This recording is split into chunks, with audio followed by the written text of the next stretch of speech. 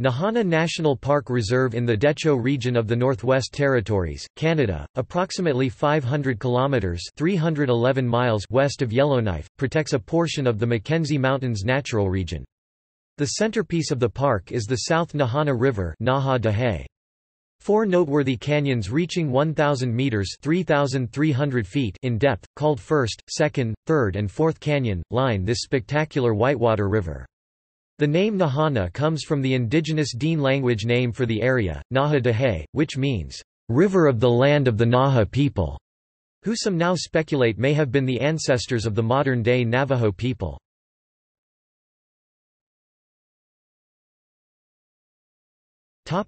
Geography. There are several different landforms in the park that have taken millions of years to form, and give it a diversity not seen in any other national park in Canada. Sediment left by an ancient inland sea 500 to 200 million years ago had since become pressed into layers of rock. These layers were stacked about 6 kilometers (3.7 miles) deep and are peppered with fossils, remnants of these ancient sea beds. As the continents shifted, the North American and Pacific plates collided, the force of which pushed the layers of rock upwards. Ridges of rock bent and broke, leaving behind the ranges seen today. This same action also caused volcanic activity, sending molten lava into but not through the sedimentary rock. While there are no volcanoes in the park, towers of heated rock called igneous batholiths were sent upwards, pushing the sediment further up. The top layer of sedimentary rock was eventually eroded away, resulting in granite towers that form the Ragged Range. Over the last 2 million years, glaciers have covered most of North America, creating most of the land formations seen today. While previous ice ages affected the park area, the most recent, the Wisconsin Ice Age 85,000 to 10,000 years ago, touched only the most western and eastern parts of the park. This has left many geological features in the park much more time to develop than most of North America had. The central feature of the park is the South Nahanni River, which runs the length of the park, beginning near Moose Ponds and ending when it meets the Liard River near Nahanni Butte. The South Nahanni is a rare example of an antecedent river. The mountains rose slowly enough, and the river was powerful enough that the river maintained its course over its history, meaning it has the same path today as it did before the mountains rose. As the river was meandering, the canyons it carved also meander. Most visitors only visit the portions from Virginia Falls down. There are 4 main canyons that line the South Nahanni River, named by prospectors, numbering them as they traveled up the river. The fourth canyon, also called Painted Canyon or 5 Mile Canyon due to its length, begins with Virginia Falls, and was created as the falls eroded the limestone surrounding the river, working its way upstream. Third Canyon runs through Funeral Range, around 40 kilometers (25 miles) long. Because its walls are composed of a stratum of shale, sandstones and limestone, this canyon has long slopes instead of steep, flat walls like the lower canyons. Big Bend, a point where the river does a 45-degree turn, marks the end of Third and the beginning of Second Canyon. At 15 kilometers (9.3 miles) long, it runs through the Headless Range. The final canyon is considered the most beautiful. Beginning after Deadman Valley, First Canyon boasts the highest, most vertical walls, cutting through very resistant limestone. It ends near Krause Hot Springs, making it about 30 kilometers (19 miles) long. Following this, the river slows and braids into different channels, passing through the park boundary, and coming together again near the village of Nahanni Butte. Soon after the town, the South Nahanni River joins the Liard River. Notable mountains in the park include Mount Nirvana, 61 degrees 52 minutes 29 seconds north, 127 degrees 40 minutes 49 seconds west, officially an unnamed peak, which at 2,773 meters (9,098 feet) is the highest mountain in the Northwest Territories. Slightly further north lies Mount Sir James McBrien, 62 degrees 07 23 N 127 degrees 40 minutes 47 seconds west, the territory's second highest peak at 2,759 meters (9,052 feet), and Lotus Flower Tower, 2,570 meters (8,430 feet), 62 degrees 06 51.6 N 127 degrees 41 minutes 50.4 seconds west, both of which form part of the Cirque of the Unclimbables, 62 degrees 06 N 127 degrees 40 minutes 15 seconds west.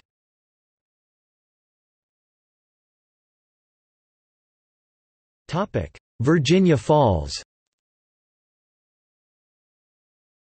At Virginia Falls or Nalicho in Dean 61 degrees 36 minutes 26 seconds north 125 degrees 44 minutes 12 seconds west, the river plunges 90 meters 295 feet in a thunderous plume. Including the Sluice Box Rapids above the falls, it is more than twice the height of Niagara Falls. In the center of the falls is a dramatic spire of resistant rock, called Mason's Rock after Bill Mason, the famous Canadian canoeist, author, and filmmaker. The falls were initially located downstream at the east end of Fourth Canyon, and over the centuries carved through the limestone rock that surrounds the river.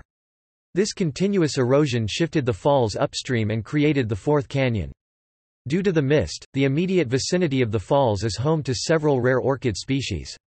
There is a proposal to rename the falls after former Prime Minister of Canada, Pierre Trudeau. Downstream from the falls, there are many notable rapids on the river including Figure 8, George's Riffle, and Lafferty's Riffle.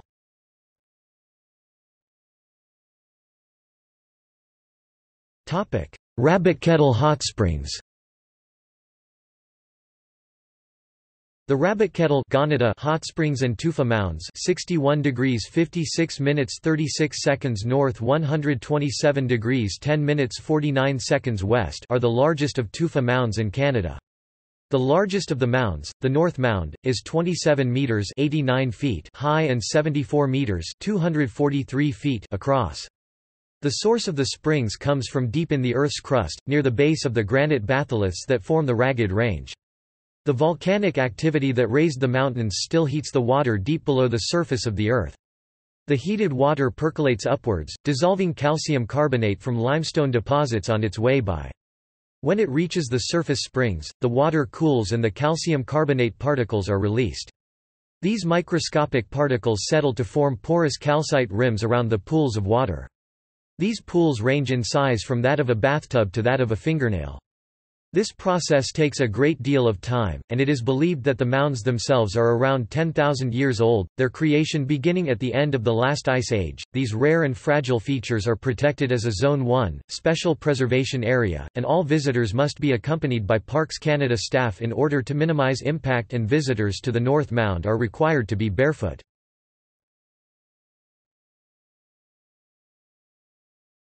Topic: Flora and fauna.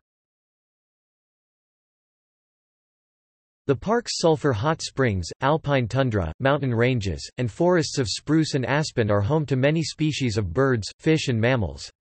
The park lies within three of Canada's ecozones, the Taiga Cordillera in the west, the Taiga Plains in the east and a small southern portion in the Boreal Cordillera. According to Parks Canada there are 42 mammal, 180 bird, 16 fish and a few amphibian species found in the park. In the State of the Park Report 2009 the NWT government showed 10 species that the Committee on the Status of Endangered Wildlife in Canada had listed as special concern, threatened, or endangered that Nahanni National Park Reserve provides seasonal and year-round habitat for. These include common nighthawk, grizzly bear, olive-sided flycatcher, peregrine falcon, rusty blackbird, short-eared owl, wood bison, woodland caribou, wolverine and yellow rail. In addition the bull trout Dolly Varden and the Nahanni aster are listed but without a status, and the Canada warbler and western toad are listed as possibly existing in the park. Mammal species found in the park include black bear, timber wolf, moose, shrew, vole, Arctic ground squirrel, marmot, mink, beaver, pine marten, lynx, snowshoe hare, river otter, muskrat, and red fox. Birds include the American kestrels, bald and golden eagles, loons, red-necked grebes, sharp-shinned hawks and trumpeter swans. It also includes the only known nesting site of the whooping crane. Fish found in the park include Arctic grayling, burbot, inconnu, lake trout, lake chub, lake whitefish, longnose dace, longnose sucker, mountain whitefish, northern pike, round whitefish, slimy sculpin, spoonhead sculpin, spottail shiner, and trout perch. The diverse range of soils offers several specialized and uncommon habitats. More than 700 species of vascular plants and 300 species of both bryophytes and lichen can be found in the park, giving it a richer variety than any other area in the NWT. Nahanni aster is a very rare subspecies of aster found only in the park.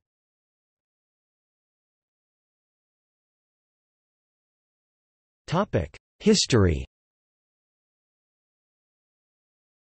The Dene, sometimes called Slavey, peoples have used the lands around Nahanni National Park Reserve for thousands of years.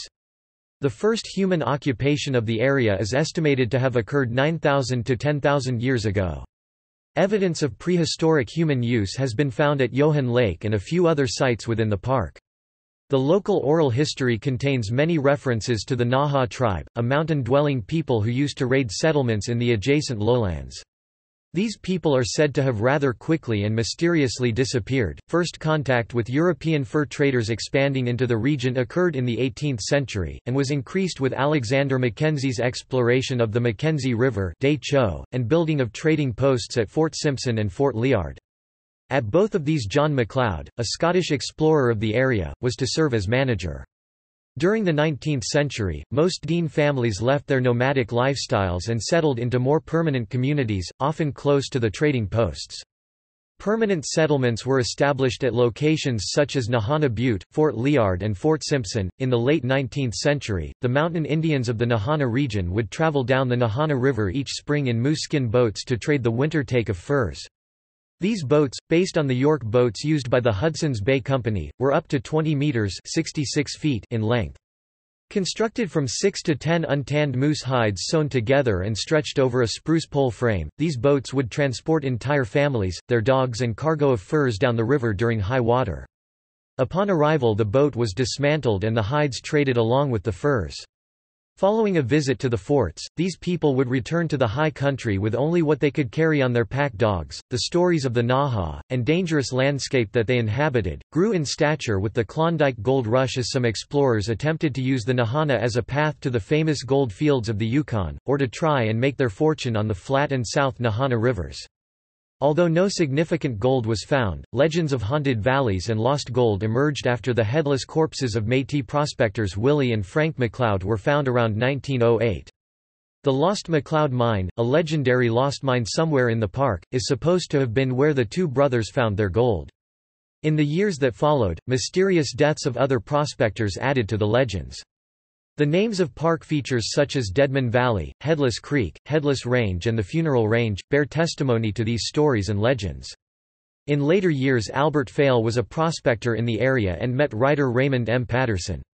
The latter's works brought minor fame to Fail. In 1947, author Pierre Berton was sent by the Vancouver Sun to cover the North. He, along with pilot Russ Baker, flew up the Headless Valley. In 1964, explorer parachutist Jean Poirel from Montreal jumped at its source 500 kilometers (310 miles) north of Yellowknife, followed by his teammate Bertrand Bordet. Jean Poirel imagined the idea of going down the river with inflatable dinghies. During the following 4 consecutive expeditions in the valley, Jean Poirel discovered more than 250 caverns. The most important contained 116 Dall sheep skeletons, carbon-14 dated to 2,500 years BC. Jean Poirel named it Valerie Cavern after his daughter. He took topographic notes and drew detailed maps, paving the way for the park's creation. During his last expedition in 1972, he escorted Pierre Trudeau, who came in person to evaluate this superb and fascinating region.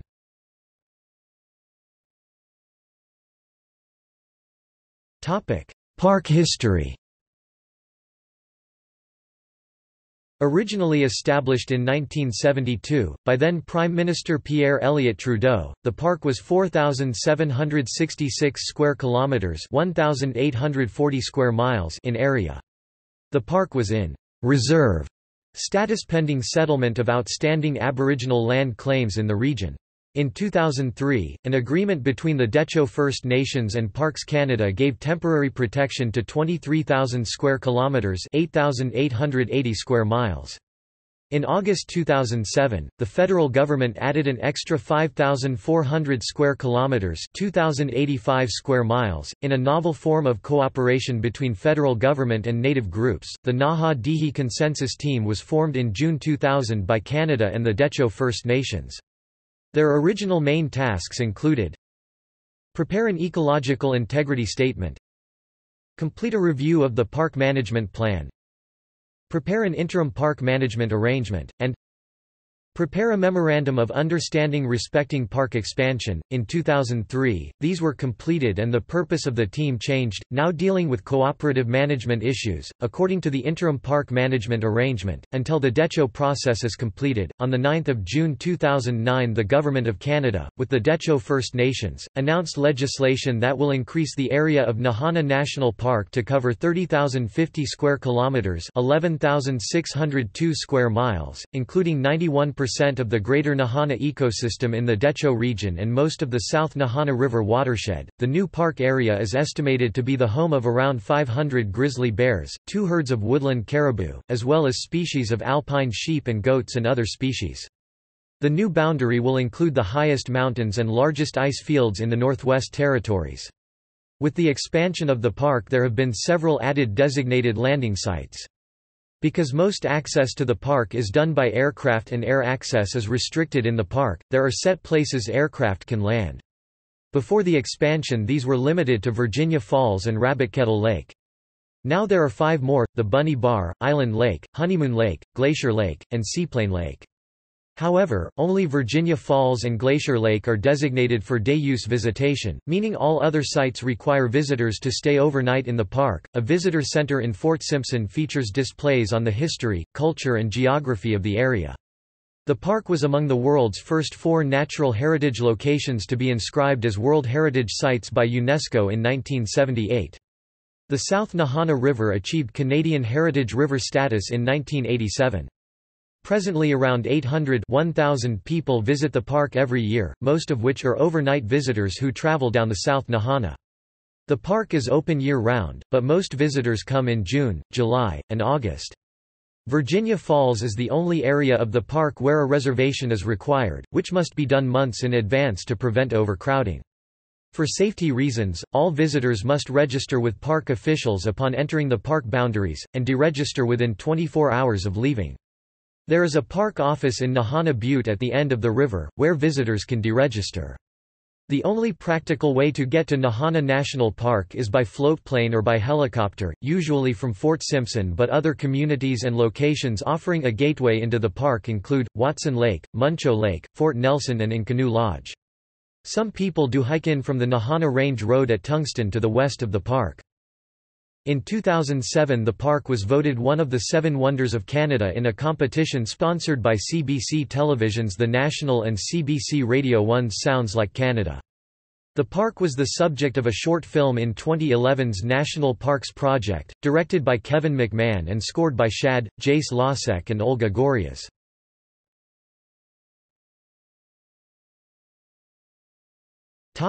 In fiction. The area was featured in Sick Heart River, a fictional river in the Nahanni area, by John Buchan, 1st Baron Tweedsmuir, who was the Governor-General of Canada. Buchan had not visited the Nahanni but had travelled down the Mackenzie and wanted to visit the area. The River, a book by Cheryl K. Tardif, is based on stories and legends from the area.